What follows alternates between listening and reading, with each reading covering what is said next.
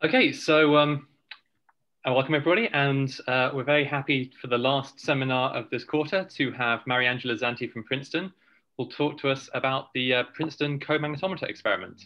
So thanks, Mariangela. Thanks, Robert, and thank you very much for the invitation to join virtually. It's always, especially these days, really nice to see everybody online. A reminder of the way things were, I guess. So I wanted to talk today about some ongoing work with Mike Romales and Will Toronto, as well as another postdoc, Junie Lee, and my graduate student, Matthew Moschella.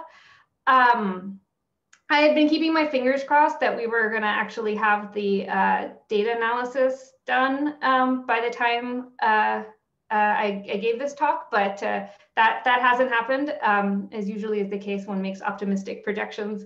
But I will give you a general overview of what we've been up to.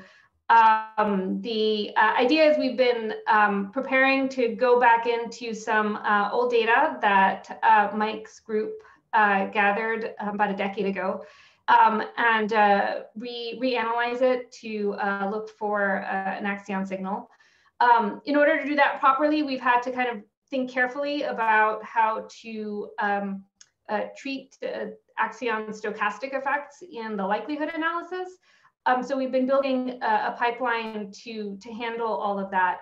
And that's where most of the work has gone now, essentially preparing that pipeline so that we can just open up the data box and then run it through. So I will be focusing most of my talk today on the details of how we're thinking about that statistical analysis. And so I should mention that partially because I've been feeling really sad that I haven't been writing on blackboards anymore. Thought I'd sort of do this talk where I'm actually writing things out Blackboard style. Also in an attempt to try to keep this informal and interactive. So please don't hesitate to interrupt me at any point with questions or discussion. I'm happy to kind of go wherever you guys want to go in terms of interest or questions. So let me just start with a very general and quick overview. I know that this is probably not needed for this audience, but the focus here is going to be on axionic dark matter, so ultralight scalars. The mass that we're talking about is, well, in general, the lightest mass when we restrict ourselves to bosonic dark matter.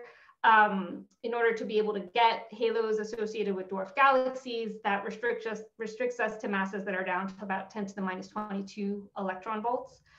And there's a whole variety of axion-like models that populate this space. And the phenomenology is very interesting because the dark matter acts like a coherent wave. So the most compelling examples of these ultralight particles is the QCD axion, because it can solve the strong CP problem and also gives us a viable dark matter candidate. In the QCD axion example, we get this very tight link between the predicted mass of the axion and the scale at which the symmetries are broken in the theory.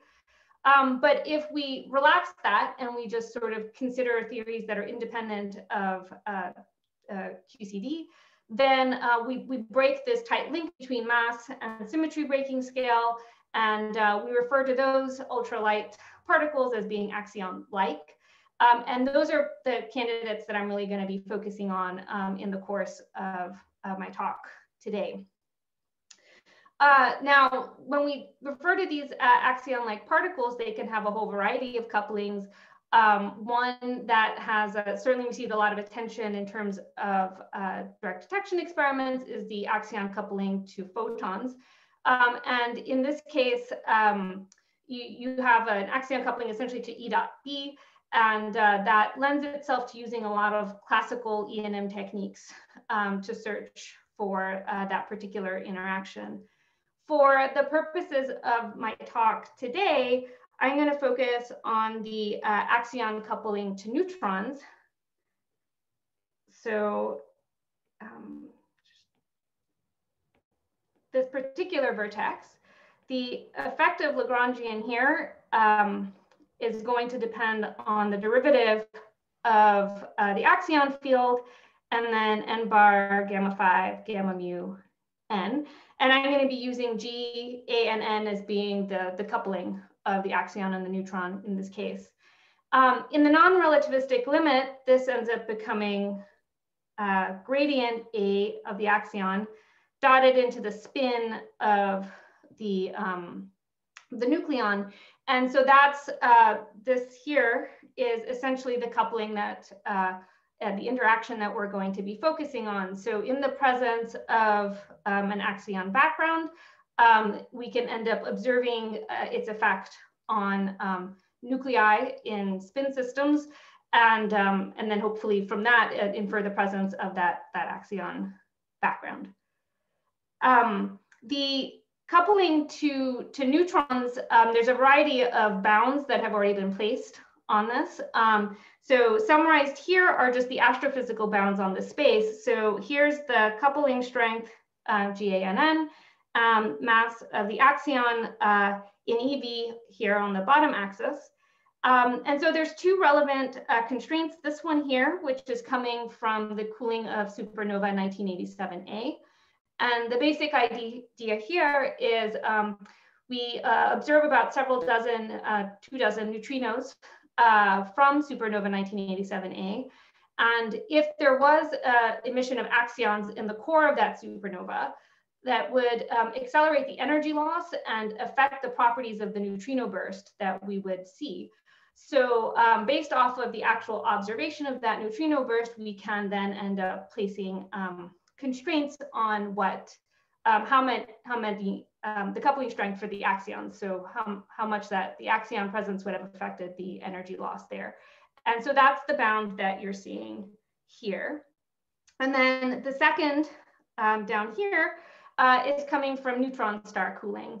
So the idea here is we just look for the hottest neutron star we can find. This particular one is a supernova remnant called J1731-347. It's particularly hot, so about 2 × 10⁶ Kelvin. And the fact that it even exists allows us to exclude any processes that would have cooled it too rapidly, such as axion emission. So again, then we can infer from the presence of that, the fact that that neutron star exists, we get this exclusion bound here on this axion coupling strength. And it's important just to note, in moving forward and keeping these in mind, that in both the supernova and the neutron star cooling case, they involve calculating emission rates in hot plasma at nuclear densities. So there are systematic uncertainties, and it's a hard calculation. And there are uncertainties associated with that are not reflected in these lines here. So I'm sort of imagine some kind of spread in this, just coming from theoretical uncertainties in that calculation. There are also some laboratory-based experiments that have been looking for this coupling with nuclei. So that's summarized here on this plot, and the references are being blocked by my, here we go. So just to kind of walk you through what some of these current constraints are, there's the yellow here, which is coming from some of the new force experiments using torsion balances. So that's reinterpreting their constraints in terms of the axion parameter space. And then there's these 2 Casper bounds here, which are coming from comagnetometers that are using both carbon-13 and hydrogen. Yeah, so I just mentioned the nuclei that are being used there, because just to contrast that, in a few slides, I'll tell you a little bit about the Princeton Comagnetometer is using different nuclei in the target. And then this blue region here is coming from an experiment that's looking for precession in neutrons and mercury. So one thing I do want to just state before moving forward is that the limits as presented here are assuming that the axion field is deterministic.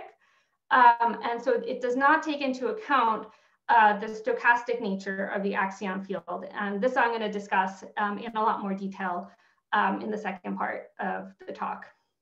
But that stochastic behavior is really going to be present because locally what we essentially have is a superposition of many axion fields, and properly accounting for that stochastic behavior can actually affect the strength of the limit that you infer for the experiment. So moving forward, the first part of the talk, I just wanted to review a little bit the setup for the Princeton Comagnetometer experiment. So this is micromolysis setup. Then I'll talk about the stochasticity of axion waves, what it is, how it ends up affecting any analysis that's done, and how you can account for it. And then in the last part, which will just be brief, I will kind of outline for you how sort of the approach that we're going to take in analyzing the data from this experiment.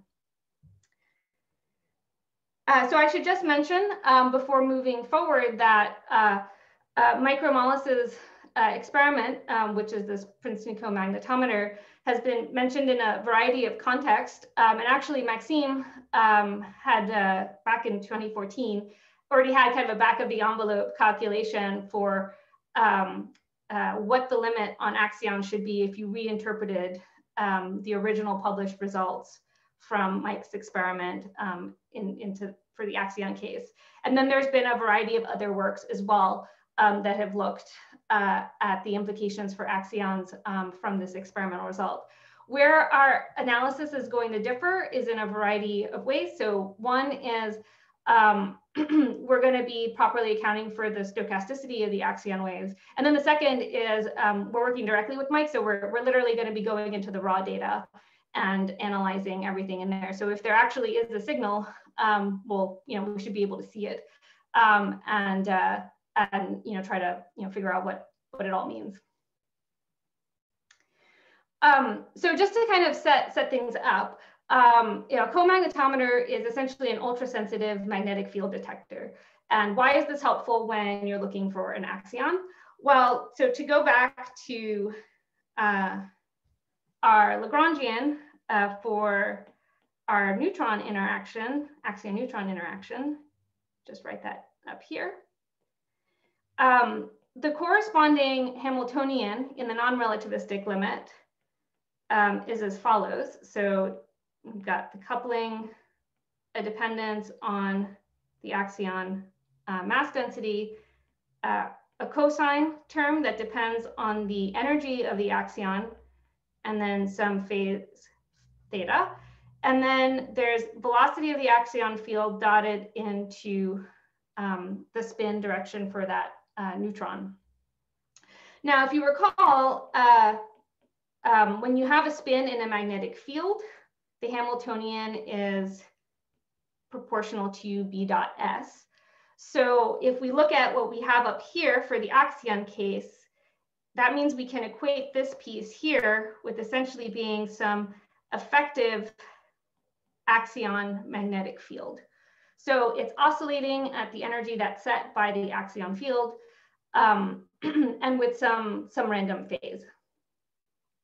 So any experiment that would be set up to search for any small anomalous magnetic field would then have sensitivity to potentially pick up a contribution from this effective axion magnetic field. The Princeton experiment is an alkali noble metal comagnetometer. So it contains both potassium and helium. And I think to understand how it works, it's easier to kind of build it up piece by piece.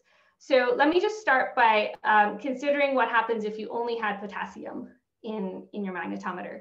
So, you have a cell and it's filled with potassium atoms. And then you pump it with a laser. And that laser effectively polarizes your system So the spins, let's say in this case, would all point in the x-hat direction.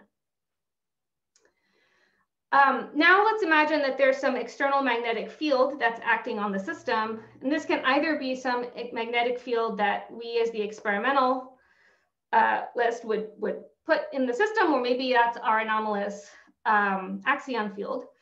That external magnetic field applies a torque to the spin, causing it to precess in the XY plane as follows. And in order to detect the precession of that, the spin of that potassium, we then use a probe laser in this direction that can detect the projection of the spin along the Y direction.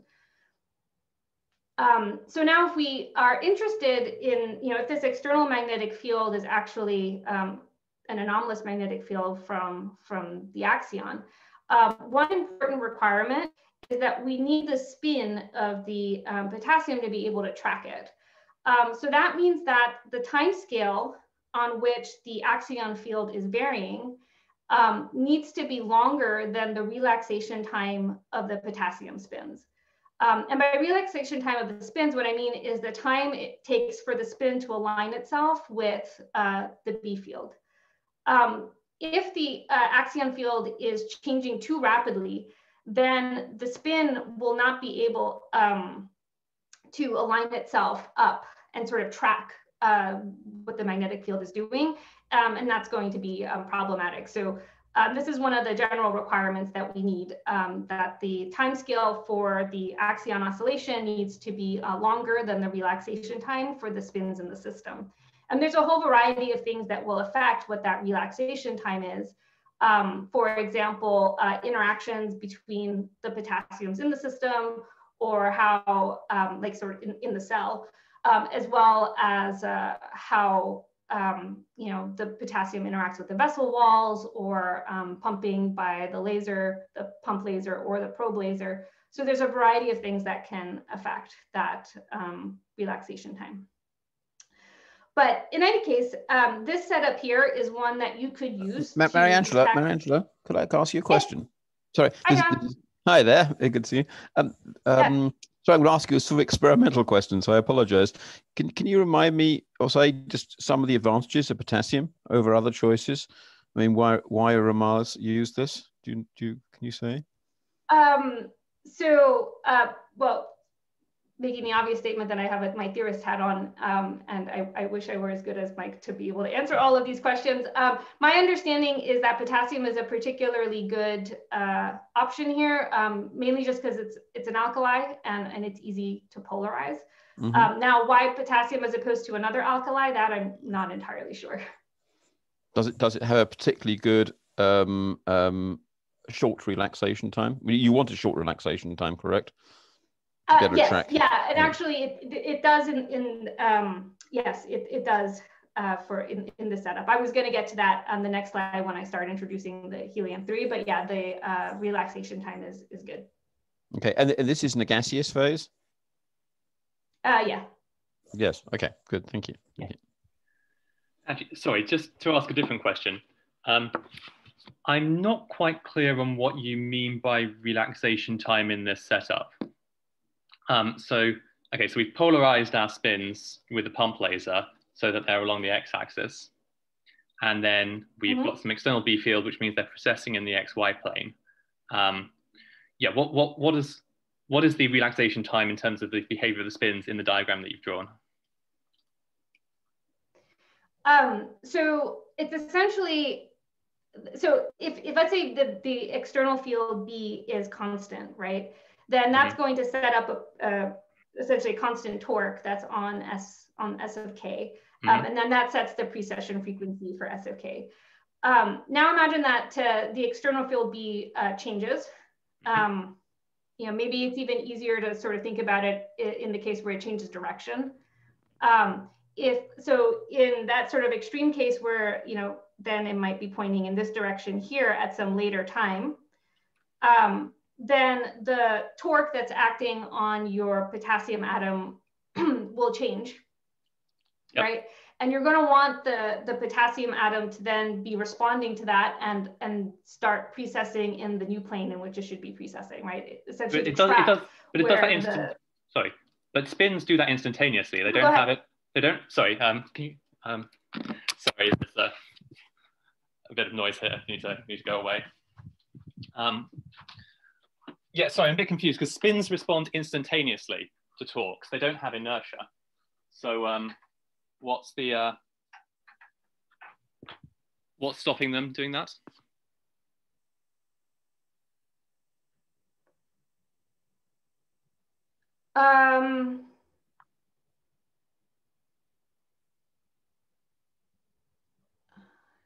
Spins respond. As in, they're going to start sort of move their. Sorry, I'm just trying to think of the right way to. Yeah. Yeah, I mean, so you want the whole. I mean, like you want your whole like spin system to then end up being to track where the new B field is pointing to. So I mean, there's a certain time that in which it this relaxation time is essentially describing how long it takes for the system to sort of align itself in that direction. Okay, so we're looking at if you had a single spin, would this be 0? Like, is this due to some sort of interaction between nearby spins in your gas, or? Yes, yeah. It's a very complicated sort of coupled system. So actually, when you write down, and this is obviously very cartoony, but when you write down the full, like if you write down the full expression for like how ds of k like changes with time, it depends on sort of a variety of things that are coming from the fact that you know, there's interactions between the potassium atoms, how the potassium ends up feeling forces from the B field. In the case where you add helium-3, there's also going to be a relationship with it feeling and responding to what's happening to the helium-3 in the system. So it's actually sort of, there's a lot of things that are going on in affecting how, in setting that time dependence for ds of k dt. It's a complicated coupled system. Yeah, so the confusing aspect is usually sort of dissipation and relaxation are bad things. You want your relaxation time to be as long as possible. But here, I guess you're setting it up so that you're looking at it once it's actually relaxed. There's some dissipative process that you want to have happened fast. Is that the idea? Yeah, I mean, another way of saying it is you want the magnetic field to be like the process to be adiabatic. So you just want to make sure that your B field is not changing so rapidly that your S of K can't follow it. So the changes that we're talking about here to the B field need to be adiabatic. Okay, thanks.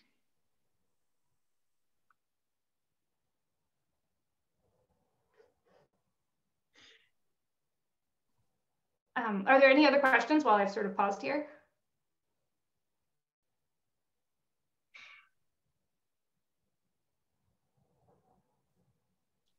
Okay, so if not, then I'll add the additional complication to this, which is helium-3. And the reason that we're going to be interested in adding helium-3, at least for the axion case, is if the axion only couples to a nucleon, then it will not be coupling to the polarized electron spin in the alkali. But it will couple to a polarized helium-3 neutron spin. So in the way this is going to be set up is we again have our potassium here, and we polarize it. So its spin again is going to point along X. So we pump this system. And the spin of the potassium is coupled with the helium-3 that's also in the vessel. So when you polarize the potassium, it ends up polarizing the helium-3. And it's not going to be exact, so that's why I'm going to kind of draw this at a slight tilt here. But you end up getting a polarization of your nuclei, your helium-3 nucleon spins. So, so now this is good. You have two separate pieces here, the potassium and the helium-3, and they're both polarized. They then end up essentially putting a magnetic field on their partner. So the polarized helium creates a magnetic field that is felt by the alkali, potassium, and the polarized potassium creates a magnetic field that is felt by the helium. And so each of those magnetic fields ends up causing the respective components here to precess in the presence of just those two magnetic fields. Just to ask, now this is where we come back to our, yes. Is there a reason why you've drawn these things along the z-axis, even though the spins are pointing along the x-axis?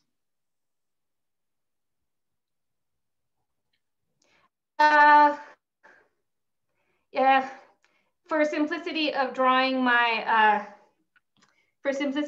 drawing my little circles here. Okay. So I'm assuming that there's a component that is in the z direction. Okay, so some misalignment. Yeah. Right, that's yeah, perhaps I should have drawn my S of k slightly off the x-axis. Okay, sure.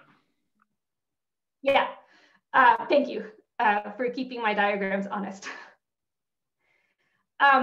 So in this kind of system here, where they're only reacting to the magnetic fields that are created by their partner, we end up hitting an issue because the relaxation time for the helium-3 spin is about a few hours. But the axion period that we're going to be interested in is more on the order of a second. So the axion field will be oscillating at a much faster period than the helium-3 can actually respond to it. So that's problematic. So in this system, just as I've drawn it, the helium-3 would actually not be able to respond and pick up the axion wave. So in order to tune the system to be able to do that, what you do is you get it to what's called a compensation point. And this compensation point occurs, when you add in, when you can essentially reduce the magnetic field that is felt by the potassium. So you add in, the experimentalist will add in some external B field that essentially cancels out the B helium. And both here will feel the effects of that magnetic field. But the net result is that the effective magnetic field that's felt by the potassium is going to be much, much smaller than it was originally. And also what ends up happening is that the helium-3 and the potassium become tightly coupled to each other. So in this configuration, which is called the compensation point, you have this tight coupling between the two components in the comagnetometer. And the relevant thing that happens is that the relaxation time in the helium-3 goes down to being more on the order of 100 milliseconds. So in this particular regime, then the helium-3 actually can respond to the presence of an axion if that axion were there. So just to kind of be very explicit about it, in this configuration, if we had some additional axion field that's here, and let's say that axion is only coupled to the nucleons, then that axion field would end up affecting the precession of the helium-3. Because the helium-3 is coupled to the potassium, that would in turn end up affecting the precession of the potassium spin. And then we would pick that up by applying a probe laser that tracks the change in the potassium spin. And again, in this configuration at this particular compensation point, the relaxation time for the helium-3 is small enough that it can track the changes to the axion field. So I'm not sure I completely understand the picture. First of all, of course the magnetic field that the potassium and the helium feels, both of them feel actually like the total magnetic field, B helium plus B potassium. It's not like the helium atoms only feel the magnetic field from the potassium. So when you cancel this out for the potassium, why do you not also cancel this out for the helium? You do. So yeah, the external field that you apply. So you're right. That's not being captured by my simple cartoon, but but you're correct. And the external field that you're applying is the same external field to both the potassium as well as the helium. The key thing, though, is that the actual magnitude of that external field is being set by, you essentially are tuning it to essentially have the potassium feel essentially a zero field. You're wanting to try to get at. So can I think of this as working in the following way? The relaxation time is in some way long because I have a big mean field that's sitting around from all the other potassium and helium atoms, and this means that like the comparative magnetic field coming from the axion is just very small. It doesn't, it takes a very long time for the axion effect to dominate because there's some just mean field that's sitting around from all the other ions. And so if I actually want to measure this small axion magnetic field, I need to cancel the mean field. Like that's essentially what this compensation point is doing? Or is there something more? Yes, yeah, you can also think of it that way because when you're in the compensation point, you've essentially canceled out the largest effects of the magnetic fields that are caused by the polarization. So the system is kind of in its own zero magnetic field configuration. So it becomes that much more sensitive to any smaller like external anomalous field that might be there, say from the axion. Okay, yeah, thank you. That makes sense.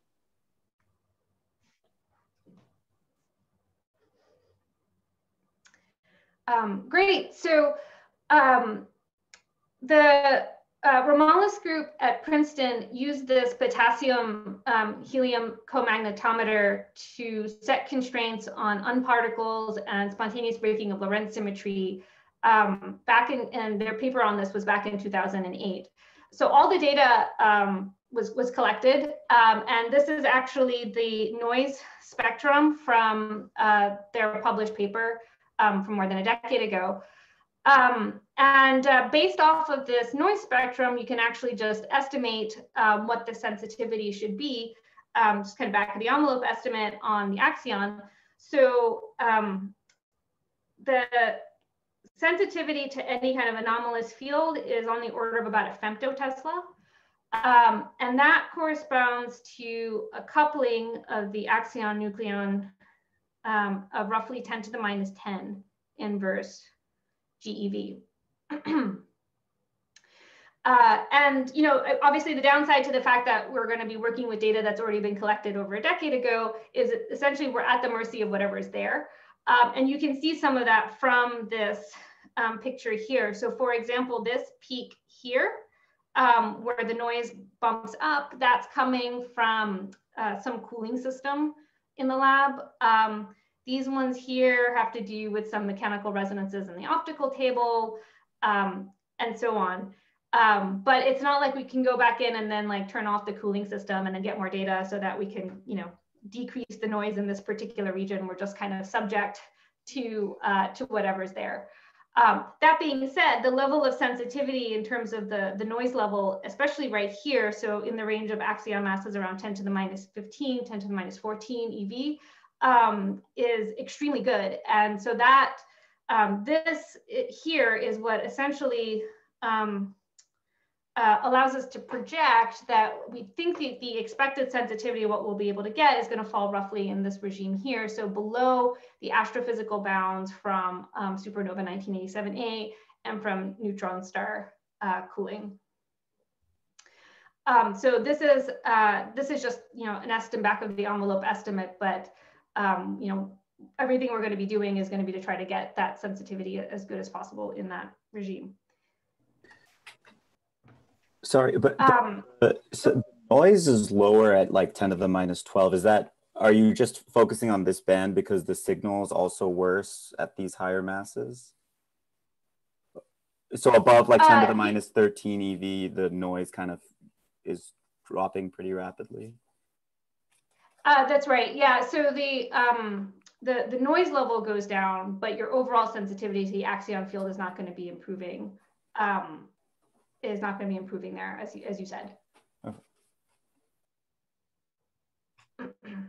Can I ask one? Yeah. Is there a reason why the noise level goes down so much after like 50 Hertz? Oh gosh, I'm actually not sure. I wish Will was here. He could probably answer your question very easily. I think this is just a pretty standard power law acoustic noise spectrum.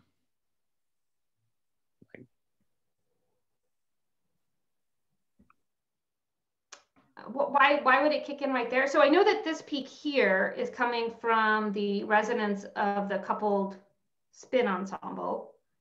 So then why would that particular noise spectrum like just come in here?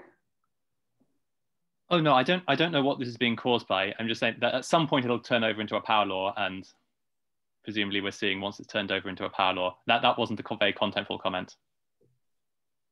Oh, I see. Okay. Yeah. No, where it does is like that's for the experimentalists. Yeah.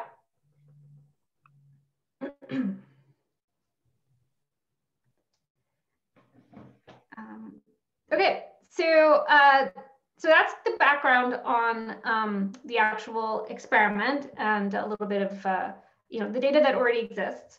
And so our task in starting to tackle this was to figure out how to actually build an analysis pipeline to properly set constraints on the axion parameter space.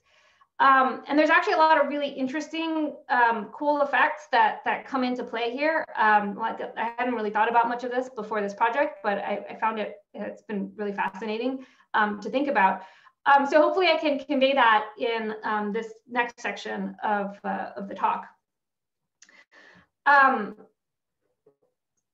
So before I jump into that, I do need to explain one thing, which is the coherence timescale, because this is going to be important for what we're about to say. So we're assuming that the axion field itself, each mode of the axion field is coherent. So we can describe it as an oscillating cosine here. And I'm going to use the subscript I to denote a particular axion mode. So we have frequency here set by mass plus a term here where this is the kinetic energy of the field, and then this phase, which is drawn from uniform random distribution. So if I think about what this would look like, what a signal, an axion signal will look like in frequency space, it depends on the dispersion, the velocity dispersion of the field. So in the case where there is no velocity dispersion, then the frequency of the signal is just going to be peaked at the mass of the axion. However, if there is some dispersion, which we know is the case for dark matter in the Milky Way halo, that'll be a dispersion that's close to about 10 to the minus 3. So in this case, then, the frequency spectrum is going to be broadened, and the spread in that spectrum is essentially set by the spread in the kinetic energy coming from this piece here in the cosine. So this coherence time is essentially the time over which the phase of the axion field remains constant and the oscillation is nicely sinusoidal. And it's set by roughly 1 over this change in this frequency spread in the signal. And that's roughly 1 over the mass of the axion, its velocity, and its dispersion. Now, it just so happens that in the Milky Way halo, the average velocity for the axion field is comparable to its dispersion. So it's kind of like just 1 over mv squared. But that's just because v is similar to sigma. So for our purposes, just to give you some numbers, the coherence time is going to be 10 days for an axion mass that's 10 to the minus 15 electron volts, and velocities and dispersions that are just Milky Way 10 to the minus 3 level. So we're talking about, in what follows, whenever I'm going to refer to a coherence timescale, like keep 10 days in your head. That's essentially the important number to have. And so what happens is, moving forward, for relevance of the experiment, is going to be comparing this coherence time scale with the actual length of time that the experiment itself runs for. So for example, micromolysis experiment runs for 40 days. And so that actually has important implications for what we'd expect to happen to the axion field. So this is a very simple cartoon illustrating these points. So what I'm showing here is the amplitude of the oscillations and the time that we're considering. If the time of the experiment is much, much smaller than the coherence time for the axion field, then every time that the experiment takes a measurement, it essentially just probes a single amplitude of oscillation for the axion. And so at each time a measurement is taken, we get the same amplitude, and that's this red line up here. If in the opposite limit, the coherence time is much, much smaller than the experimental time, then every time we take a measurement, we are essentially getting a different amplitude for the axion field. So that's denoted here by these blue dots, which are just kind of like a random scatter. Every time I do a measurement, I'm going to get a different amplitude. And the situation that we're in for Mike's experiment is that the coherence time, which is roughly 10 days, is on the order of the experimental time, which is roughly 40 days. And so in that regime, every time that the experiment does its measurement, records its data, we are sampling a different amplitude, and we're kind of doing a random walk through this space. So properly accounting for these effects is going to be really important in the actual likelihood analysis that we're going to do. For the next few slides, however, I'm just going to make a very simple assumption just for illustrative purposes. And we're going to assume that we're in the long coherence time limit. So this limit here, where every time the experiment probes the system, it's always going to get the same amplitude. That'll just make it a little bit easier to kind of highlight the important points that I want to make. Okay, so the critical element here is that when we do the measurement, we're not just probing a single mode of the axion field. So a single mode here would have its own phase, phi I. And here I'm just ignoring the 1/2 mvi squared term. What the experiment is actually measuring is the superposition of all of these waves. So we have a sum over all of the cosines, each with its own random phase. Using some fun central limit theorem results, you can rewrite this as follows.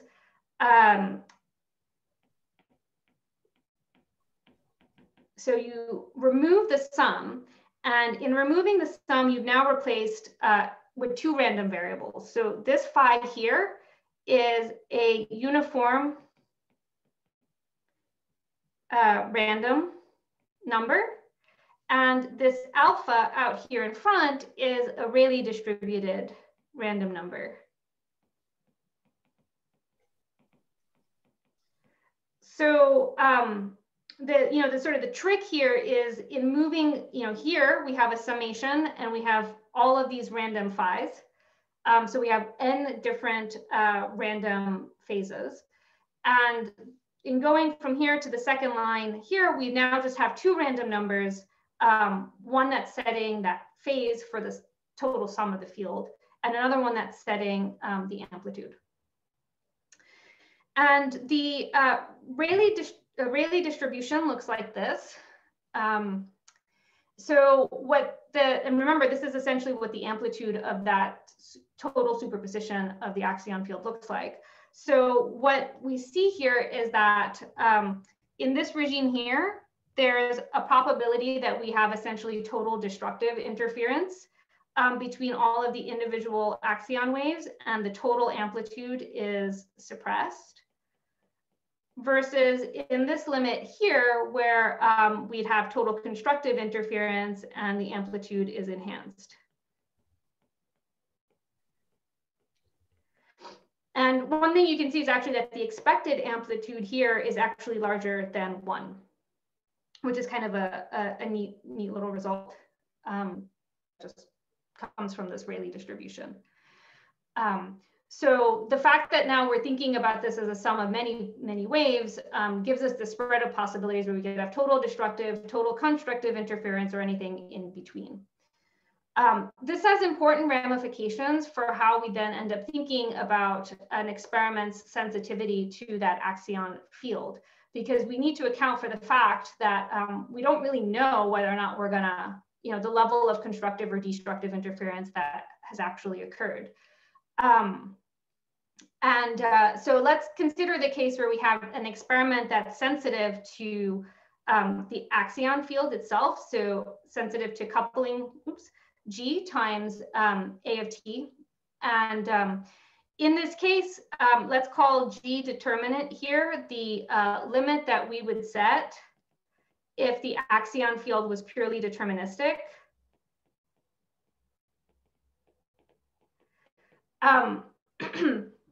So back of the envelope, this G deterministic is not the correct limit if we're properly accounting for the stochastic behavior of the axion field. And in particular, what the limit we would set in that case should really be the true limit on G times this Rayleigh distributed amplitude alpha. So the true limit G would then be G determinant over alpha. So pictorially, it looks like this diagram here, where the curve is essentially showing you the range of possible values for that coupling, G. And it encompasses the possibility here where you have the amplitude, the axion amplitude would be enhanced. So that would correspond to the case where you have total constructive interference. And so if that was happening in your experiment, then you would actually set a bound that's too tight relative to the deterministic bound. And then up here, this is the situation where you'd have the amplitude being suppressed, and the limit that you would set would then be too weak relative to what you would get relative to the deterministic limit. And so the fact that you have this long tail here is essentially coming from this Rayleigh distribution. And the 95% confidence limit that you would set when properly accounting for this stochastic behavior is essentially weaker than what you would get if you treated the axion field as being deterministic. So a stochastic axion field would correspond to having a weaker limit than what you would expect to get if you were treating the axion as being deterministic.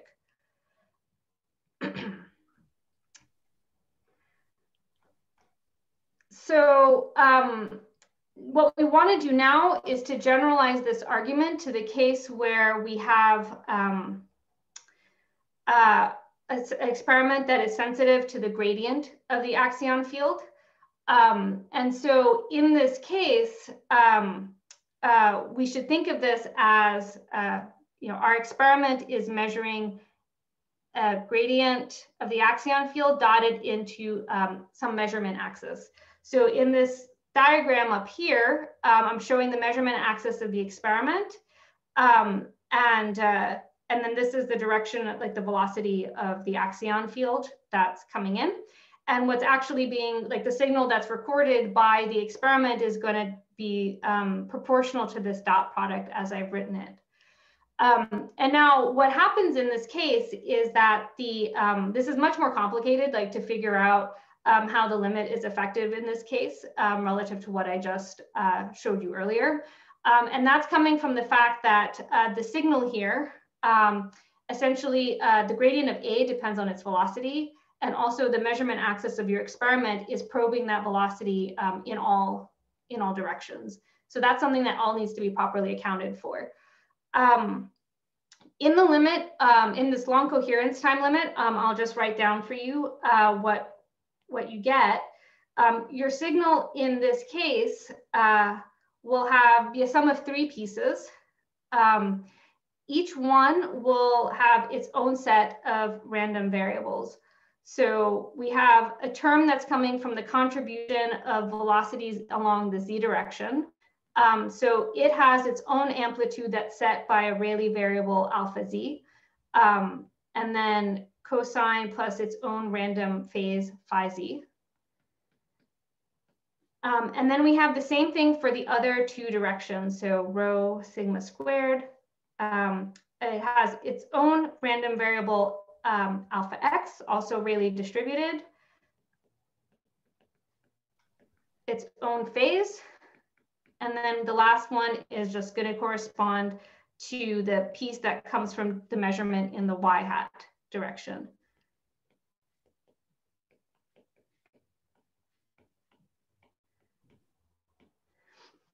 So in this case here, there's these 3 Rayleigh distributed variables, and then there's 3 uniformly distributed phases. So the key thing here is that when properly accounted for, you actually become less sensitive. The experiment is actually less sensitive to random fluctuations of the axion field in any particular direction.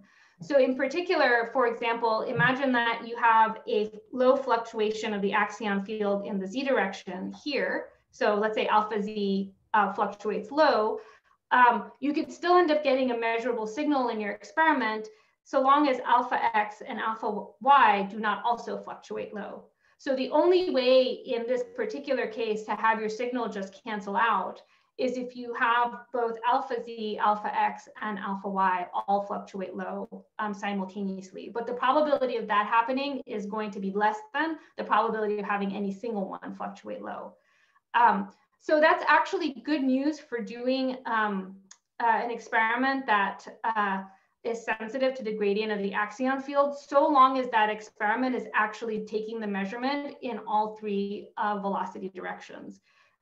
If your experiment is only sensitive to one velocity direction, then you're kind of back to having the same problem that we discussed earlier in the case where you have an experiment that only goes as the is measuring the scalar field A and not its gradient. But if your experiment does actually have sensitivity to all these 3 directions, that's good news, because if we come here and then we think about how your new limit relates to what you would have gotten if you assume that you had a deterministic field, then it would look something like this. So your new limit G would go as the incorrect limit G deterministic over this weighted sum of your Rayleigh distributed amplitudes. And this new probability distribution is shown here in green. And the main result here is that actually the limit that you would set when properly accounting for the fluctuations in all 3 directions actually ends up bringing your sensitivity back in line and closer to what you get if you did just the pure deterministic case. However, if you did have an experiment that was not actually sensitive to all 3 of those directions, then this limit becomes weaker and you're going to do worse than you would have done in the deterministic case. So just to ask about that, even if it's only sensitive to one direction, that direction is still going to change with time as the Earth rotates, right? So there's going to be some averaging effect from that. Like if your physical yes. So what I mean to say by sensitive to only one direction is like you're only actually recording data, assuming that your wind is coming in one direction. Okay, a fixed direction, like not sort of relative to the Earth, fixed in like absolute space. Right. Okay. Yeah, and it's an important distinction, because if you go back through and you look at all the different experiments that have done this, some of them like that pertains to, and some of them it doesn't, right? In thinking about how you would need to redo the limits from these different experiments, you have to properly take that into account, because some of them might actually be weakened relative to the deterministic case, and then others might not. But it just sort of depends on how on the setup. Okay, thanks. Yep. Yes, so just to kind of summarize, showing back here the plot that we have. So our projections for where we think the experimental bounds are going to fall are kind of in this regime here. And this is the anomalous experiment. We're going to be accounting for the fluctuations in all three directions. So we don't expect to have a significant weakening of the limits relative to the deterministic case. This is in comparison to some previous work that was done, for example, by Block et al. I skipped over the slides since I'm running a little low on time, but they did not account for the stochastic behavior properly. And so their reanalysis of the anomalous experiment actually put the limits further up here. And the reason that their limits were weaker was because they weren't actually taking advantage of the fact that the experiment is essentially probing all 3D directions, and that is helping to compensate for the stochastic behavior of the field. So by properly accounting for that, we were essentially maximizing how much we think we can squeeze out of the experimental data in terms of sensitivity. Okay, so I only have a couple slides left, and this is mainly just to kind of give you a flavor for what the data is going to look like and how the analysis is going to proceed. Hopefully in the previous two sections, you've kind of gotten a flavor for how the experiment is set up, or was set up, I guess, and the kind of data we're gonna be working with. And also the issues that come into play when you start thinking of the axion wave as being stochastic, as a summation of many different individual waves, each with their own phases, and the importance of accounting for that stochasticity, because it can actually dramatically affect whether or not your limit, where your limit ends up lying. In the simple example that I had worked through in the previous slides on the stochasticity of the axion waves, I had assumed that for simplicity that we were working in this long coherence time limit. We do not make that assumption for the actual data analysis. That's just violated by the experiment.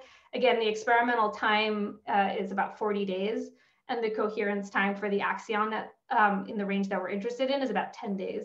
So the full likelihood analysis that we have set up properly accounts for the fact that the coherence time is, it's going to end up giving you, the fact that the coherence time is less than the time of the experiment is going to end up giving you important correlations between the measurement in each time bin, and that the likelihood analysis that we have set up properly accounts for that.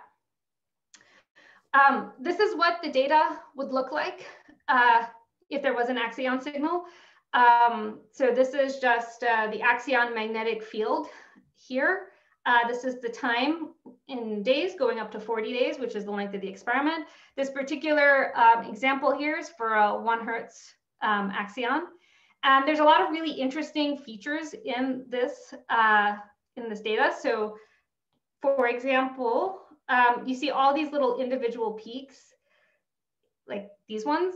That's coming from the daily modulation the fact that the measurement axis of the experiment is rotating along with the rotation of the Earth. So we're picking up that daily modulation. The other thing you kind of can see is that the you have this kind of, the amplitudes here are coherently walking, the sort of net amplitude here. And the overall variation that you're seeing in that amplitude is roughly on the coherence timescale, so roughly 10 days. So you kind of see like, there's this region here, it's kind of roughly 10 days, and it goes up, and each of those variations on the order of 10 days. So you see both the daily modulation effects, and then also the fact that the amplitude is varying from the coherence timescale of the axion. You can take a look at the same data in frequency space. That's what it looks like. So in frequency space, you end up picking up 3 peaks. So 1 being centered at the axion mass, and then 2 that are centered at plus or minus the frequency of the Earth's rotation. And then again, there's some like neat effects in here. So this spread in like this width here, that's set by the coherence time of the axion, the 1/2 mv squared. And then all of these little individual spikes here are coming from the stochastic nature of the field. So this is just one random iteration for this frequency measurement. If we were to just kind of rerun this again, that these little peaks would end up being at different locations. So the fact, this is just kind of underlining the importance of properly accounting for the probability of getting peaks at these stochastic peaks at individual locations is kind of important. It's there, it's obvious in the data, like naked eye, and you need to properly include that in the likelihood analysis to get your final sensitivities. Mariangela, can I ask how you generated this mock data? Did you take it from your Rayleigh distributions and first generate the mock data in the left panel, so the time data, and then took the frequency analysis?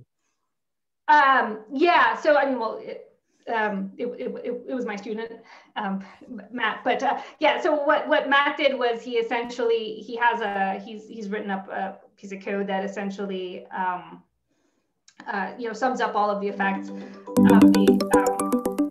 sorry about that, sums up all of the effects of individual axion modes, and then he does that in the time domain, and then he does he Fourier transforms that to get it into the frequency domain, which is how to get the rightmost plot.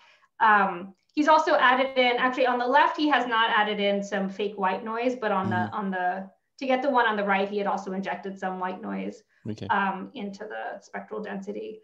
So all of the work we've been spending months on up until this point has essentially been working with all of this like fake data and just making sure that when we run the statistical analysis on the fake data, we end up getting results that make sense.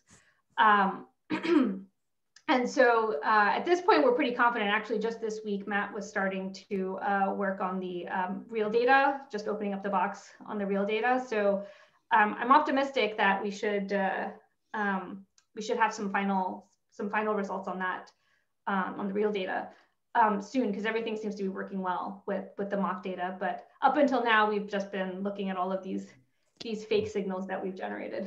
Okay, thank you.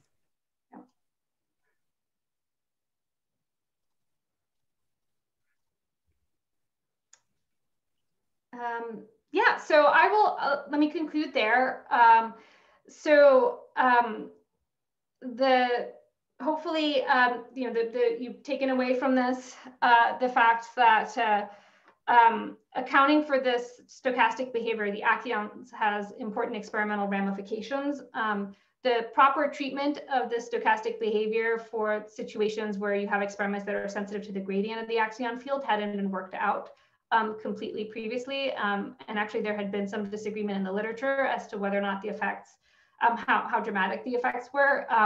But we've sorted that out. So we have now a clear way of proceeding on how to handle this and how to get robust bounds on the axions in this case. And we're applying that pipeline now, possibly as we speak, depending on what Matt's doing, to the reanalysis of the data from micromolysis comagnetometer experiment that's using this potassium helium comagnetometer. So the hope is that we'll be able to set bounds in new regions of parameter space that are with the projected sensitivities look like we should be able to push into regions that are below the astrophysical bounds for axions in roughly the 10 to the minus 15, 10 to the minus 14 EV range for the fermion coupling.